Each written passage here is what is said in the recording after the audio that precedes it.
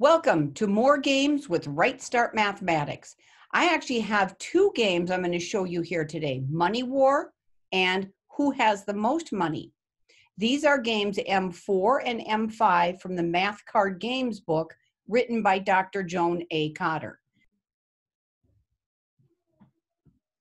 I'm your host. I'm Kathleen Cotter-Lawler.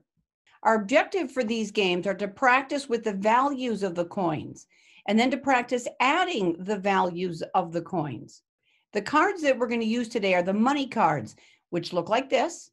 There's 15 pennies, 9 nickels, 14 dimes, 8 quarters, and 4 half dollars. We need 2 people to play these games, but I am going to show you how you can turn this into a one-person game. The object of the games is to capture all the cards. Now, as we all know, some kids don't do well with being the one who's losing all their cards. So sometimes you can have it be whoever has the most cards after a specific length of time. So let's play both of these two games. So again, we're going to be playing games from the Math Card Games book, and we're looking at the money chapter. In each chapter, the games will get harder and harder as we go along. So here's game M3. M4, we're going to be playing this one, M5, and they're going to get harder and harder as you go through the entire chapter until we get to the end, and then we're starting a new chapter, which again, let me turn the page here. It's going to start with the easiest subtraction game. So let's go look at the games. So let's look at this game. We're looking at the Money War game. So here we've got the money cards. I've got them all shuffled. And what we're going to do is we're going to split them up between 2 players.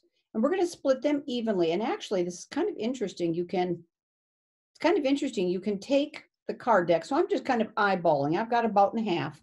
Lay them down, and you can actually feel the difference and tell when you've got them equal. So let me get this about, there we go. I can tell it's exactly equal between the 2.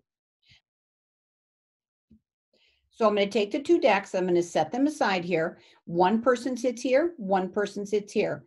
Now, because I'm just one person, I'm actually going to have my friend help me. My friend is right here. This is Mr. Duck, and he's going to sit here, and he's going to play this hand. Using a stuffed animal like this is great if you don't have time to play these games with your child. Have them play against their duck, or left hand versus right hand, or maybe it's me versus the dog, or whatever it is. The child, of course, is going to turn over the cards themselves. Now, when we're starting this game out, there's a preceding game numbered M2. It's called Simple Money War, where we each lay down 1 card, compare the value. Well, this is worth 25 cents. This is worth 1 cent. Whose is more? 25 cents. So this person's going to take both cards. Oh, here, it's funny. We have the exact same one again. Oh, we already have a war. Okay, so we're going to lay down an extra 2 cards. And then we're going to turn it over. We're going to see who's going to win, me or Mr. Duck. Oh, look at this. We have another war. Because I have nickel and nickel, they're the same. So I'm going to lay down 2 cards. And there we go. I've got a dime and a nickel. Now, a lot of times children will look at the nickel and say it's more than the value of the dime because it's bigger. That's not true, as we know. The dime is actually worth 10 cents. This is worth 5 cents. So Mr. Duck gets all of these cards.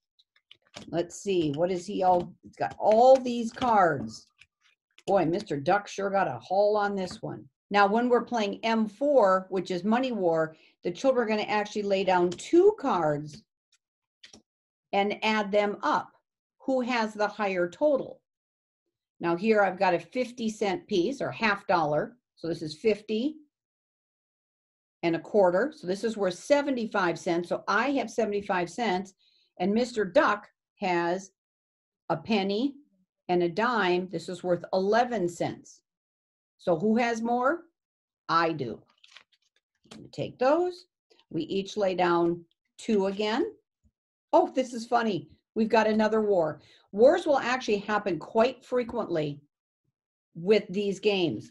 So we can lay down 2 cards, and Mr. Duck lays down 2 cards, and we each lay down, put 2 cards down, and now who takes it? Well, Mr. Duck has a quarter and a nickel, so 25 plus 5 is 30. And I have a nickel and a dime, 15 cents. Ah, he's a lucky duck. He gets to take them all again. So see, what we're doing here is we are practicing, one, actually learning to decode and add the values. Decode, add the values. When you have 2 children playing, don't have one person always announce you win, because then the other person, Mr. Duck in this case, never gets to practice his skills. Okay, let's play the next game. Who has the most money? This is game M5 in the math card games book. Each person's going to lay down 3 cards. So I'm going to take 3 cards and lay them down. And Mr. Duck is going to take 3 cards and lay them down. Again, we can add them up, or sometimes you can even just evaluate by looking at it. I have 50 cents. This isn't even going to come close to 50 cents. So I get to take all of them. Let's see if we can do another one. Now, wars are not going to be as common here. Oops, let's see, 3 cards. So here's 3 cards for Mr. Duck. Okay, now one way you could do this again is you can add them up. Mr. Duck has 10, 15, 20 cents. I have 10, 15, 16 cents. Another way I could do it is I could say these 2 are equal, these 2 are equal, and which of these 2? It's going to be Mr. Duck's. Now, don't tell the child this second way. Let them discover it. But if they do discover it so that they've got even, this one is worth more than this one, that's fine. In this case, who takes it? Mr. Duck does. So he gets all of these. We each get 3 again. Here's mine. And let's see what Mr. Duck has. Oh my goodness, we actually have a war. I just got done saying we don't normally have them. So in this case, I'm just going to lay down 2 extra cards, 2 extra cards. And let's put 3 more. Here's Mr. Duck's. And here's mine. Boy, he is just a lucky duck, isn't he? He's going to take all of them again. Whether you look at it, you can add them up, 25, 30, 31. Or we can say 25, 26, 27. Or again, I can just say these are even. These are even, so it leaves these 2. And Mr. Duck wins again. So what you guys think of these games? I thought these were really fun. This was actually made for Isabella and her mommy. Isabella is going to be coming up to these games just shortly. So Isabella, when you get to these, have fun.